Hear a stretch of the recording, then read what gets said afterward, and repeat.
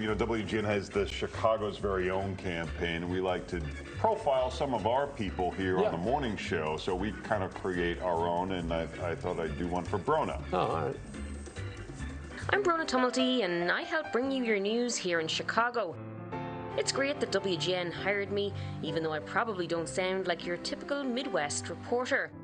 Sure, you do occasionally get a viewer who says they can't understand what I'm saying, but to those people I say, go way out of that and don't be acting idiot and cop yourself on.